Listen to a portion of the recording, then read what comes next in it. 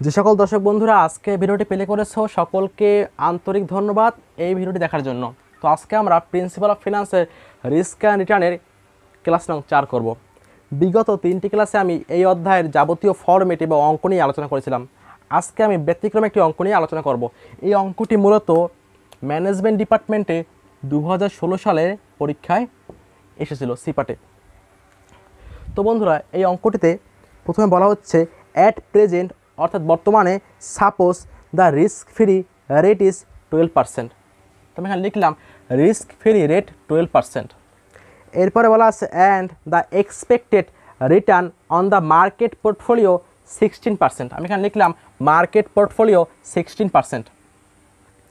এরপরে আছে the expected Returns for 4 stocks together with their expected beta. অর্থাৎ নিচে 4টি পোর্টফোলিওর এক্সপেক্টেড বিটার মান দেওয়া রয়েছে। এখন দেখো বন্ধুরা, রিস্ক ফ্রি রেট এটি কিন্তু সংক্ষিপ্ত নাম হচ্ছে RF। আমি বলেছিলাম প্রথম ক্লাসটিতে। আর হচ্ছে মার্কেট পোর্টফোলিও, এর সংক্ষিপ্ত রূপ হচ্ছে KM। এখন এখানে প্রশ্নে বলা হচ্ছে on the basis of this expectation which stocks R over valued and under valued. এখন দেখো বন্ধুরা, এইখানে যে মানগুলো দেওয়া সেটা হচ্ছে প্রথমে আছে পোর্টফোলিও, এরপরে আছে অ্যাভারেজ রিটার্ন, এরপরে আছে বেটার মান। এখানে রয়েছে ABCD 4টা পোর্টফোলিও। এখন বলা হচ্ছে যে কোন পোর্টফোলিওগুলোতে আন্ডার ভ্যালুড হয়েছে এবং কোন পোর্টফোলিওগুলোতে ওভার ভ্যালুড হয়েছে। এই প্রশ্নটিতে বলা হচ্ছে যে এই যে অ্যাভারেজ রিটার্ন এর সঙ্গে আমাকে কম্পেয়ার করতে হবে এক্সপেক্টেড রেট অফ রিটার্ন বা EOF-RK, এবং তারপর আমাকে দেখতে হবে যে কোন কোন পোর্টফোলিওর ক্ষেত্রে এই মানটা ওভার ভ্যালুড হয়েছে আর কোন কোন ক্ষেত্রে হয়েছে আন্ডার ভ্যালুড। অর্থাৎ আমার যা ছিল অ্যাভারেজ তার থেকে বেশি হয়েছে এক্সপেক্টেড রিটার্ন বা ER নাকি কম হয়েছে। এখন বন্ধুরা প্রথমে আমার দরকার হবে EOF-R অথবা R-বারের মান, এবং তারপরে আমাকে সেখান থেকে কমেন্ট করতে হবে যে কোনটা হয়েছে আন্ডার ভ্যালুড আর কোনটা হয়েছে ওভার ভ্যালুড। অর্থাৎ কোন মানটা বেশি হয়েছে অ্যাভারেজের থেকে আর কোন মানটা অ্যাভারেজের চেয়ে কম হয়েছে। তো এখানে আমাকে প্রথম বের করতে হবে R-বার বা EOF-R এর মান। আর এখানে কিন্তু দেখো বন্ধুরা কোনো প্রকার বছর বা পি এর মান বা পোর্টফোলিও ওয়েটেড বা প্রবাবিলিটির মান দেয়া নেই। এখানে দেওয়া রয়েছে RF আর KM এর মান, অর্থাৎ রিস্ক ফ্রি রেট আর হচ্ছে মার্কেট পোর্টফোলিও। তো বন্ধুরা এছাড়া কিন্তু এখানে আরেকটি মান দেওয়া রয়েছে, সেটি হচ্ছে বিটার মান। আমি বলেছিলাম যদি প্রশ্নপত্রে CAPM মডেল অথবা বেটার মান দেয়া থাকে তখন তোমাকে সূত্র ইউজ করতে হবে RF, অর্থাৎ risk free rate plus KM minus RF। KM that means market portfolio গুণ দেবা বেটা।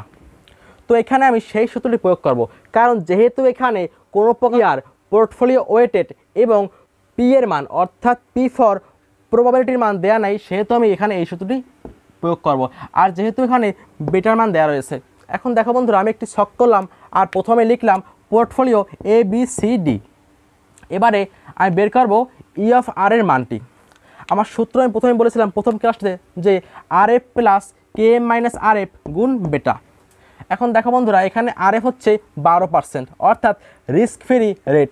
এই প্রতিটি পোর্টফোলিও অর্থাৎ ABCD এই 4টি পোর্টফোলিওর জন্যই RF এর মান হচ্ছে 12%। আর এই 4টি পোর্টফোলিও অর্থাৎ ABCD 4টির জন্যই KM এর মান হচ্ছে 16%। কিন্তু প্রতিটি পোর্টফোলিওর জন্য ভিন্ন হচ্ছে বেটার মান। যেমন দেখো প্রথম পোর্টফোলিও এর জন্য বেটা হচ্ছে 1.35, দ্বিতীয় পোর্টফোলিও বি এর জন্য বেটা হচ্ছে 0.85, তৃতীয় পোর্টফোলিও সি এর জন্য বেটা হচ্ছে 1.20 এবং চতুর্থ পোর্টফোলিও ডি এর জন্য বেটা হচ্ছে 1.75। জাস্ট এটাই ডিফারেন্স। এখন দেখো বন্ধুরা আমি লিখলাম সূত্র, প্রথমে বের করবো এ পোর্টফোলিও। এখানে রয়েছে RF মান হচ্ছে 12% দিলাম, প্লাস KM সবগুলো একই মান 16% মাইনাস RF অর্থাৎ 12% গুণ বেটার মান। এই যে বন্ধু দেখো বন্ধুরা প্রথম এর জন্য অর্থাৎ এ পোর্টফোলিওতে বেটার মান ছিল 1.35 দিলাম 1.35। এখন দেখো বন্ধুরা প্রথমে আমি করব প্রথম বন্ধনী বা ফার্স্ট ব্র্যাকেটের কাজটি। আমি লিখলাম 12%, এখানে 16% থেকে যদি আমি বাদ দিই 12% তাহলে তাকে 4%, সাথে গুণ দেব 1.35। এখন দেখো বন্ধুরা, এবার আমি প্রথমে কাজ করব, গুণের কাজটুকু করব, তারপর আমি যোগ করব। তো দেখো এখানে লিখলাম 12% প্লাস যদি আমি গুণ করি 4% গুণ 1.35 তাহলে চলে আসে 5.4%। এবার আমি যোগ করব, যদি আমি যোগ করি 12% সাথে আমি যোগ করব 5.4% তাহলে চলে আসে 17.4%। এখন দেখো বন্ধুরা, এটি হচ্ছে এর এক্সপেক্টেড রেট অফ রিটার্ন বা EFR। এবার আমি দেখব বি পোর্টফোলিও, এখানেও অনুরূপ একই নিয়ম, শুধুমাত্র পার্থক্য হবে বেটার জন্য। আমি লিখলাম RF এর মান 12%, KM এর মান 16% মাইনাস RF এর মান 12% গুণ এই বি এর জন্য বেটা হচ্ছে 0.85, লিখলাম 0.85। পূর্বের ন্যায় প্রথম আমি করব প্রথম বন্ধনী বা ফার্স্ট ব্র্যাকেটের কাজটি। এটা হচ্ছে জেনারেল ম্যাথের সরল করার নিয়ম, প্রথমে করতে হয় প্রথম বন্ধনীর কাজ। তো এখানে চলে আসে 16% থেকে বাদ দেবো 12% তাহলে চলে আসে 4%, গুণ দেবো 0.85। আর যদি যোগ গুণ থাকে তো প্রথমে গুণের কাজ করতে হয়। তো আমি যখন গুণ করব 4% সঙ্গে, যখন আমি গুণ করব 4% গুণ 0.85 তখন চলে আসবে 3.4%। এখন যদি আমি যোগ করি 12% প্লাস 3.4% তাহলে চলে আসে 15.4%। এবার আমি দেখব সি পোর্টফোলিও। তো এখানে আমার RF এর মান হচ্ছে পুনরায় 12% প্লাস KM এর মান হচ্ছে 16% মাইনাস RF 12% গুণ এই সি এর জন্য পোর্টফোলিও হচ্ছে 1.20, লিখলাম 1.20। এখন দেখো বন্ধুরা, প্রথম আমি পূর্বের ন্যায় করব প্রথম বন্ধনীর কাজ। যদি আমি বাদ দিই 16% থেকে 12% তাহলে চলে আসে 4%। এবার আমি করব গুণের কাজ, অর্থাৎ যদি আমি গুণ করি 4% গুণ 1.20 তাহলে চলে আসে 4.8%। এখন দেখো বন্ধুরা, যদি আমি যোগ করি 12%-এর সঙ্গে 4.8% তাহলে চলে আসে 16.80%। এবার দেখো বন্ধুরা, এবার হচ্ছে ডি পোর্টফোলিও। তো এখানে প্রথমে লিখলাম RF এর মান 12% প্লাস KM 16% মাইনাস RF 12% গুণ এই ডি এর জন্য বেটা হচ্ছে 1.7। এখন দেখো বন্ধুরা, প্রথমে আমি পূর্বের ন্যায় করব একই কাজ, অর্থাৎ প্রথমে করব প্রথম বন্ধনীর কাজ। 16% থেকে বাদ দেবো 12% তাহলে চলে আসে 4%। আমি গুণ করব 1.75 তাহলে চলে আসে 7%। এখন যদি আমি দুটো যোগ করি 12% যোগ 7% তাহলে চলে আসে 19%। এখন দেখো বন্ধুরা, এটা হচ্ছে আমার এই চারটি পোর্টফোলিওর অ্যাকচুয়াল রেট, অর্থাৎ অ্যাকচুয়াল এক্সপেক্টেড রেট। প্রথমে এর জন্য হচ্ছে 17.4%। বন্ধুরা এখানে হচ্ছে অ্যাকচুয়াল রেট।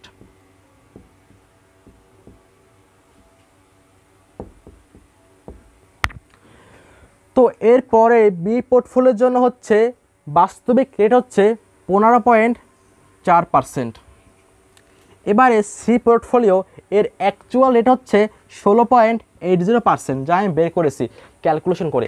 এবার হচ্ছে ডি পোর্টফোলিও, এর অ্যাকচুয়াল রেট হচ্ছে 19% এখন দেখো বন্ধুরা, আমার প্রশ্নে এই চারটির জন্য একটি অ্যাভারেজ রেট দেওয়া ছিল, সেটি হচ্ছে এর জন্য ছিল 18%।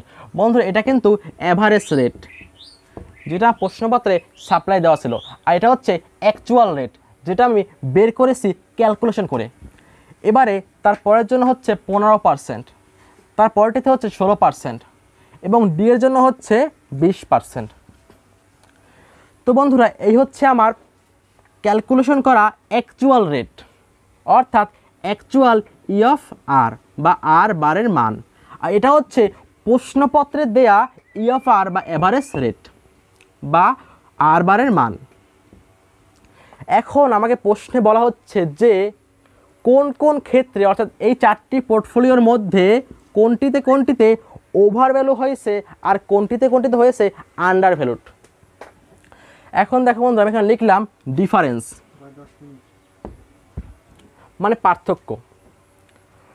এখন দেখো বন্ধুরা, এইখানে আমার অ্যাভারেজ ছিল 18% প্রশ্নপত্রে, কিন্তু বাস্তবে আমার হয়েছে 17.4%, অর্থাৎ এখানে কিন্তু কম হয়েছে 0.60%। তুমি যদি বিয়োগ করে দাও 18% থেকে 17.4%, তাহলে চলে আসে 0.60%। এরপরে দেখো বন্ধুরা,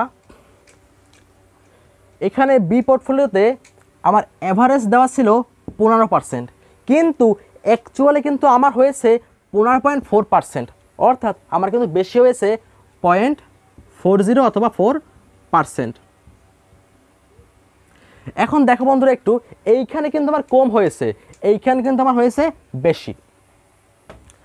এবারে দেখো বন্ধুরা, এইখানে আমার সি পোর্টফোলিওতে আমার অ্যাভারেজ দেওয়া ছিল 16%, কিন্তু অ্যাকচুয়াল আবার হয়েছে 16.80%, অর্থাৎ এখানেও কিন্তু আমার বেশি হয়েছে 80%। এবারে দেখো বন্ধুরা, ডি পোর্টফোলিওতে আমার অ্যাভারেজ প্রশ্নে দেওয়া ছিল 20% রেট, কিন্তু আমার অ্যাকচুয়ালে হয়েছে 19%, অর্থাৎ আমার কিন্তু 1% কম হয়েছে। এখন দেখো বন্ধুরা, প্রশ্নে বলা হচ্ছে আন্ডার ভ্যালুড, অর্থাৎ মান কম হয়েছে, খুব সহজে বলতে গেলে।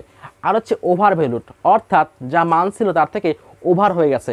অর্থাৎ আমাকে আবার দেখতে হবে যে এই যে মান দেওয়া ছিল অ্যাভারেজের, এর থেকে কোন কোন মানটিতে অ্যাকচুয়ালি বেশি হয়েছে, অর্থাৎ হয়েছে ওভার ভ্যালুড, আর কোন কোন মানটিতে এই অ্যাভারেজের থেকে কম হয়েছে, অর্থাৎ হয়েছে আন্ডার ভ্যালুড। এখন দেখো বন্ধুরা, প্রথমটিতে আমার প্রশ্ন দেওয়া ছিল 18%, কিন্তু অ্যাকচুয়াল আমার হয়েছে 17.4%, অর্থাৎ এখানে কিন্তু আমার কম হয়েছে। সুতরাং আমি কিন্তু এটা বলতেই পারি এটা হচ্ছে আমার আন্ডার ভ্যালুড, ইউভি। এবার হচ্ছে বি পোর্টফোলিও। এইখানে দেখো বন্ধুরা, আমার প্রশ্নপত্রে অ্যাভারেজ দেওয়া ছিল 15%, কিন্তু অ্যাকচুয়ালি আমার বাস্তবে আমার হয়েছে ক্যালকুলেশন করার পরে 15.4%। সুতরাং আমি কিন্তু এটা বলতেই পারি এখানে আমার বেশি হয়েছে, অর্থাৎ হয়েছে ওভার ভ্যালুড, ওভি।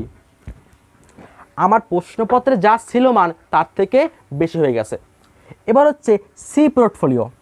এইখানে দেখো বন্ধুরা, প্রশ্নপত্রে দেওয়া ছিল 16% বা 16%, কিন্তু আমার অ্যাকচুয়ালি ক্যালকুলেশন করার পরে এখানে হয়েছে আমার ইএফআর 16.80%, অর্থাৎ এখানে আমার বেশি হয়েছে রেট 0.80%।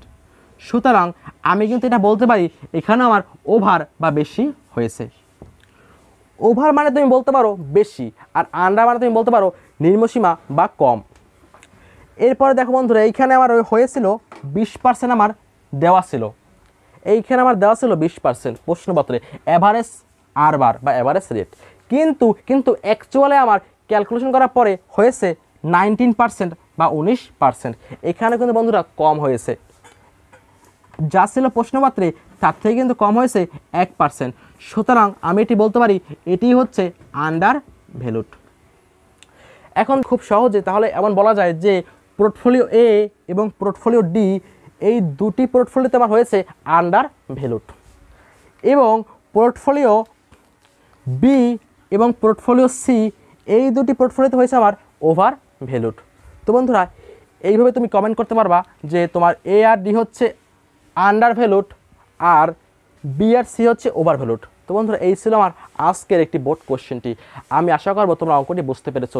এটি একটু ব্যতিক্রম নিয়মের অঙ্ক, বাট মূল অঙ্ক কিন্তু একদম সহজ অঙ্ক, এটি করতে কিন্তু এমন আহামরি কিছু লাগে না। তো বন্ধুরা, আমি আশা করবো তোমরা এটি বুঝতে পেরেছো। তারপরও যদি কারো কোনো সমস্যা থাকে তাহলে অবশ্যই আমাদেরকে নিঃসংকোচে কমেন্ট সেকশনে জানাতে পারো, অথবা আমাদের একটি পেজ রয়েছে এফবিতে ডিএমএস টিচিং নামে, তোমরা চাইলে সেই পেজটিতে মেসেজের মাধ্যমে তোমাদের যাবতীয় সমস্যা এবং তোমাদের চাহিদা কথা আমাদেরকে বলতে পারো, তাহলে আমরা তোমাদের চাহিদা মোতাবেক ক্লাস করার ট্রাই করব। তো বন্ধুরা, আমরা নেক্সটে এই প্রিন্সিপাল অফ ফিনান্সের আরেকটি অধ্যায় নিয়ে কাজ করব। খুব শীঘ্রই সেই ভিডিও আমরা তোমাদের সামনে উপস্থাপন করব। সেই পর্যন্ত সকলেই ভালো থাকো, অল দ্য বেস্ট।